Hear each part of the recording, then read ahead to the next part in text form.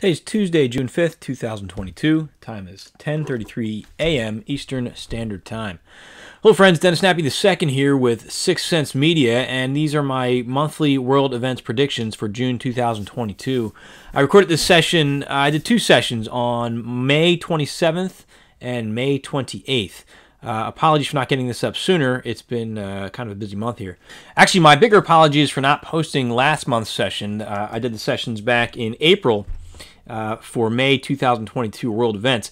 I did the session, I recorded the session, just ran out of time to post it. It's been a crazy month, which I'm going to talk about in a minute here. But it's interesting because, again, I was targeting news events that as they were reported on the website unknowncountry.com. I didn't spend a lot of time looking for feedback, but I did glance at the headlines at Unknown Country, and I didn't see a lot of target contact.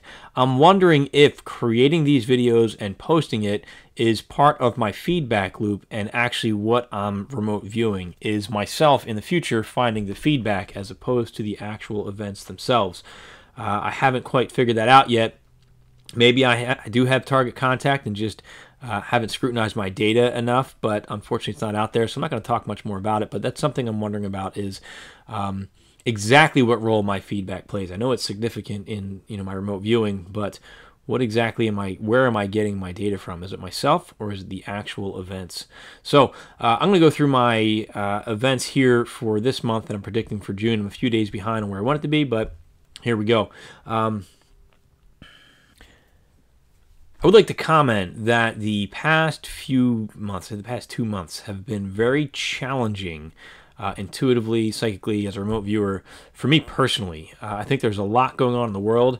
In addition, there's been a lot going on in my job, with my family, and that makes it difficult to remote view.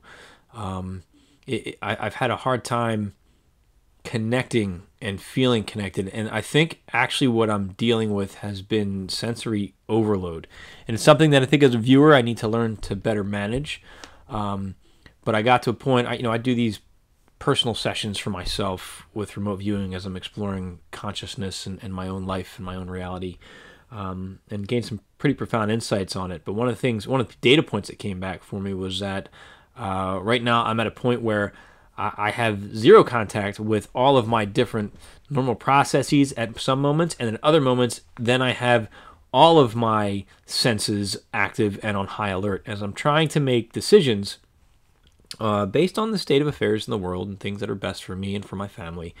I feel that I either have no intuitive pull, or every process that I use, meaning my heart, my gut, my remote viewing, my intuition, all of them fire on at once, and every one of them is pointing at different data points, pulling me in a different direction. So I either got nothing or I've got everything, and that's been very stressful for me.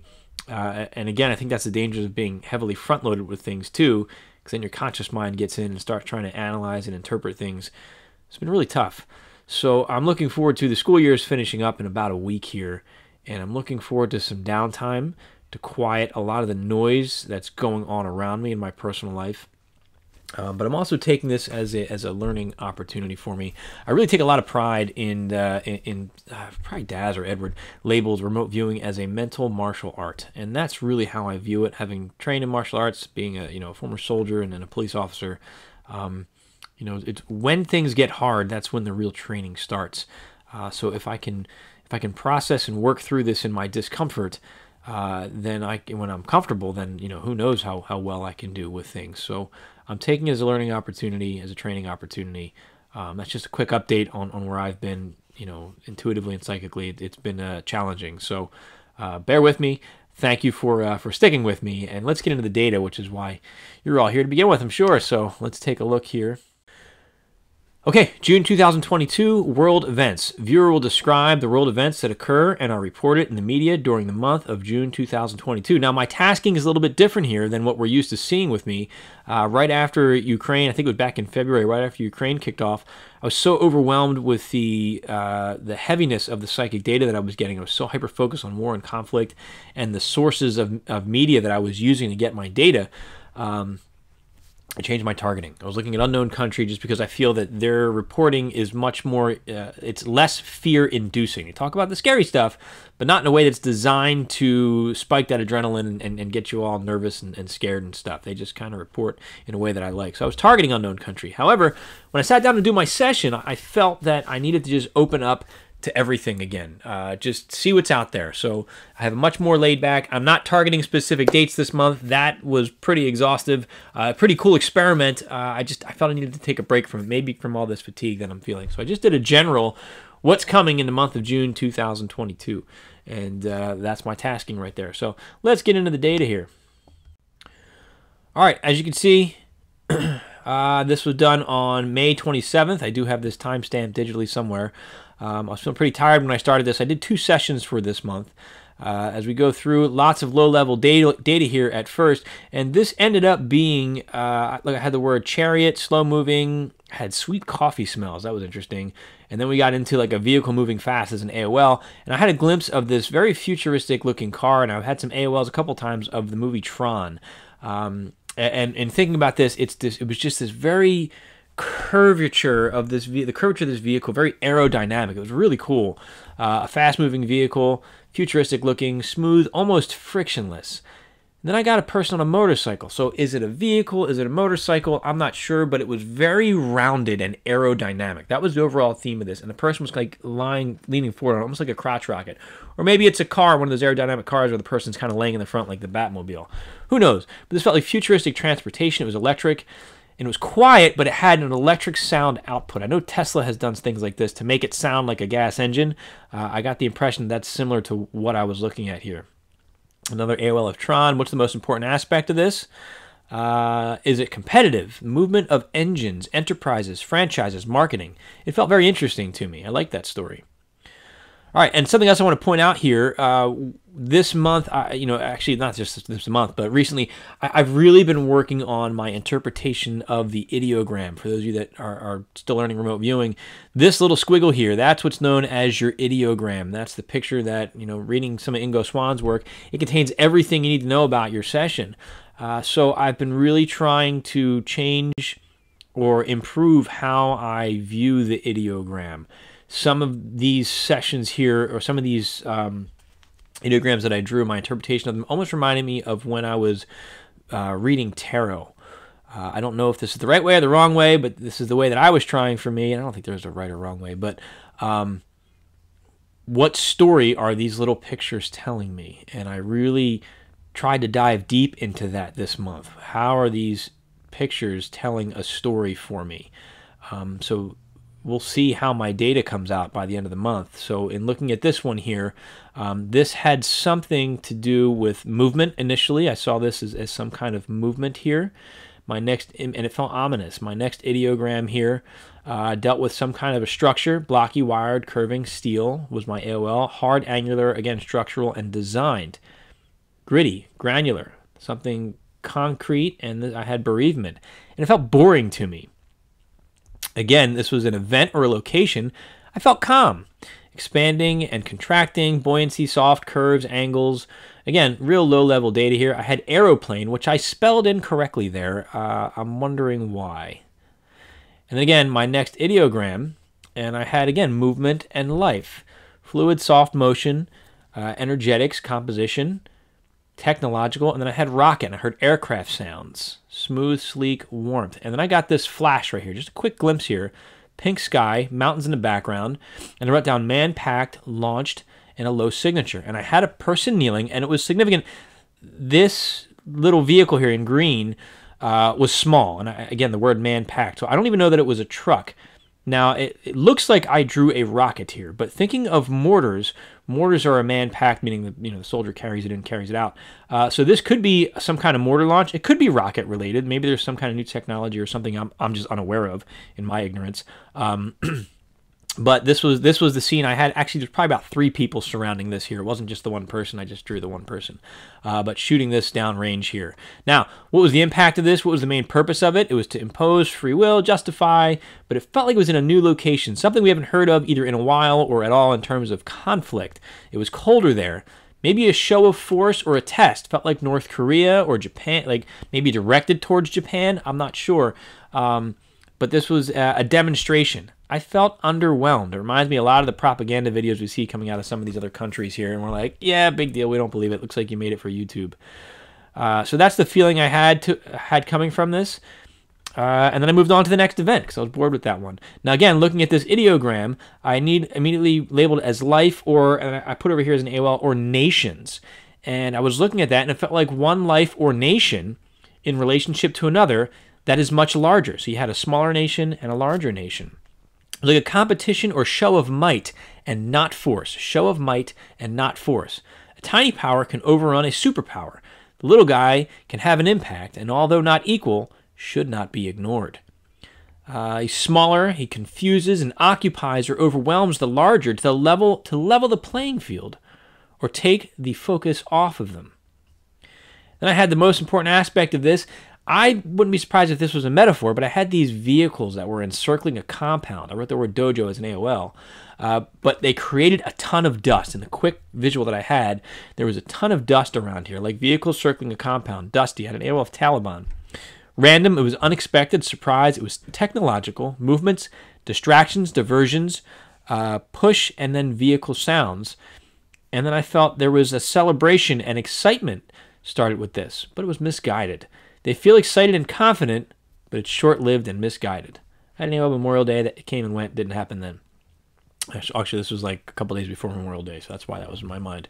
All right, moving on. This is where I was getting tired here, so I didn't do much with this one here, but the top news event for June 2022, I wrote that it first had to do with energetics. It felt impressive as my aesthetic impact, movement and motion, fluid that was sustained and orchestrated. Was it a cyber attack? Are there levels or components to this? It felt like competing energetics that work together. Tight, elusive, memorial. And then stolen as a duration of time. That was an interesting data point. Stolen as a duration of time. A volley attack that was anticipated by some. Is it financial? Felt like an event impacting many areas. The revenue felt important. Financial systems, financial stratosphere, objectification, ratification, emergency meetings. Open the doors. Let politics lead the way, which is something I would never say. But it's all a charade. So this felt like kind of like a ruse, maybe an impact on the financial markets. And I was getting tired. I stopped my session here. So I came back the next day, May 28th at 7:30 in the morning. I felt pretty good. Back to the top news event, global news event of June 2022.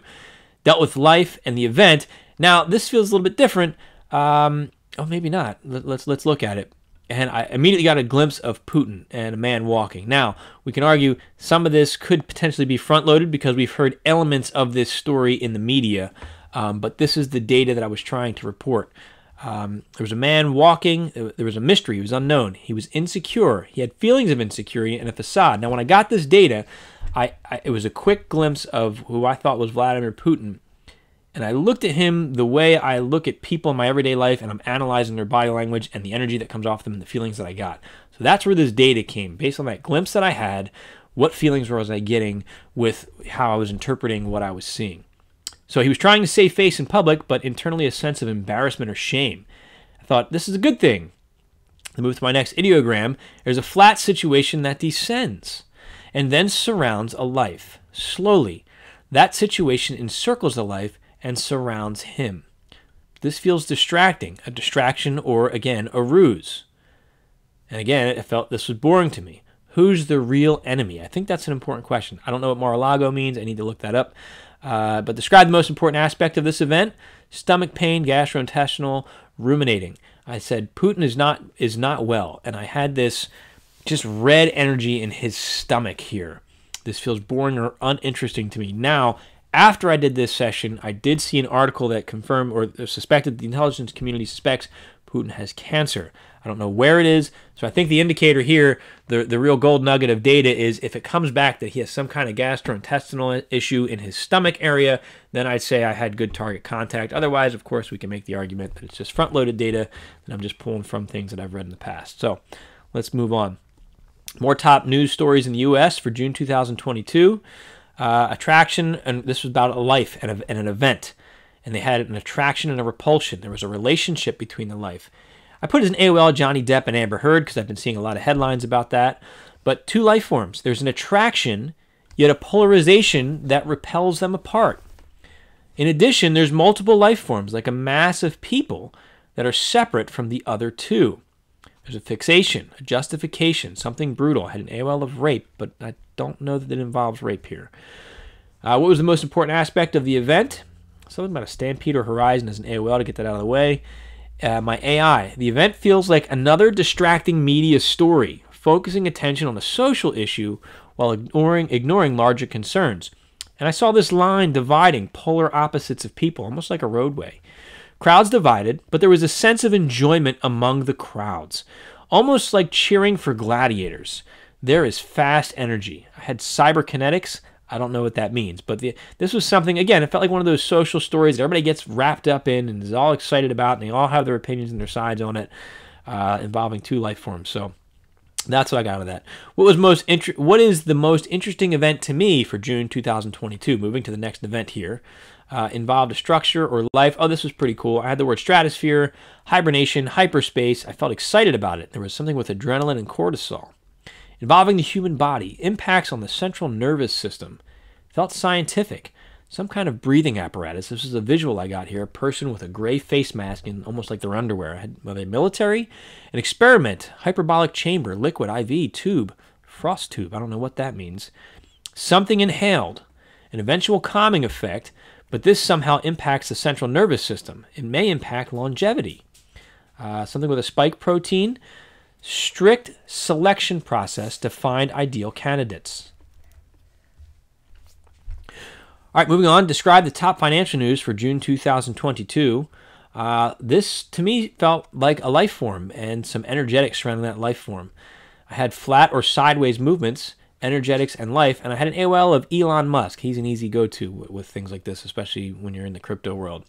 It felt interesting and exciting to me. It had a lot to do with a life form much larger than others, not physically, but just in stature or in reputation.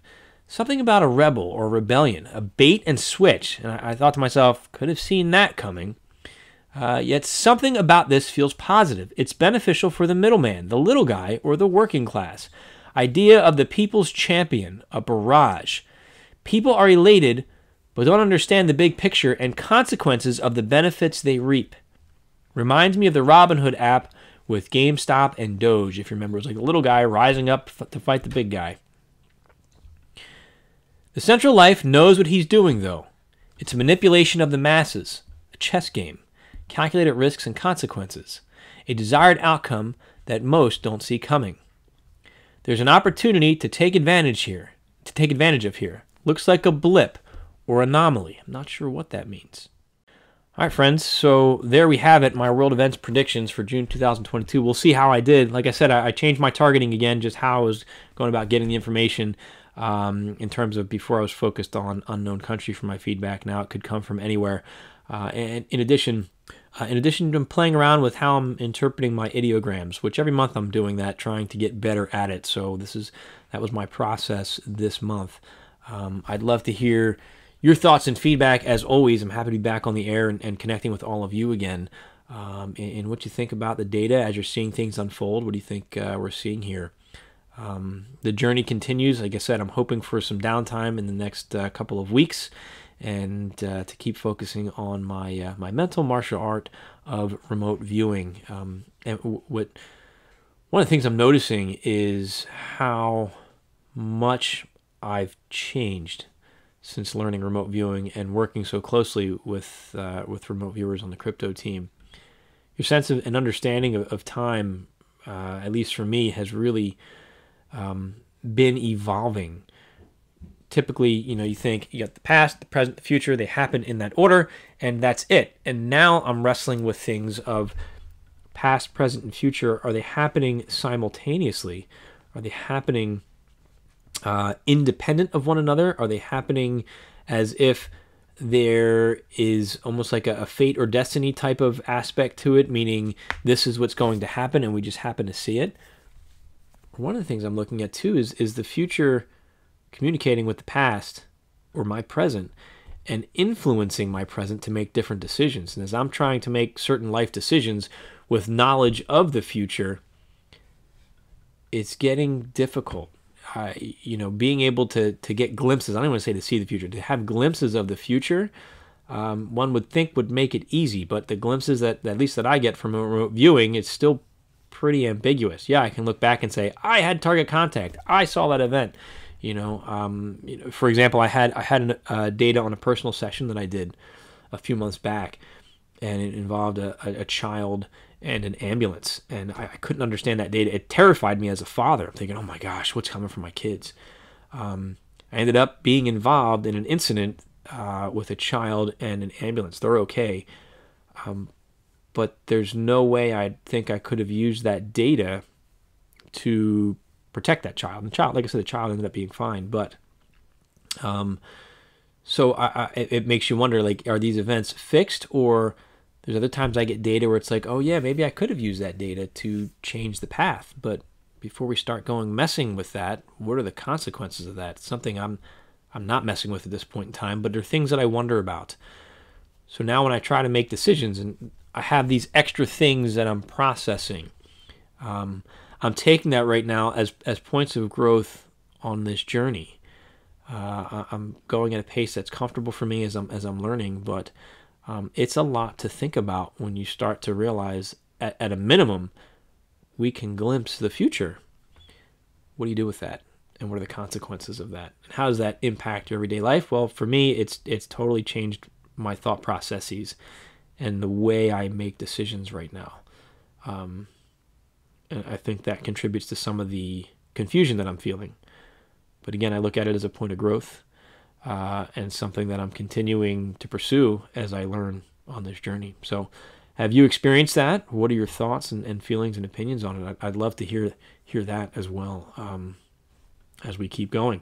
So, my friends, if you're still with me, I greatly appreciate it. I appreciate your engagement and your feedback and your support with the good and the bad and the ugly when it comes to my data. So, Dennis Nabby II here with Sixth Sense Media.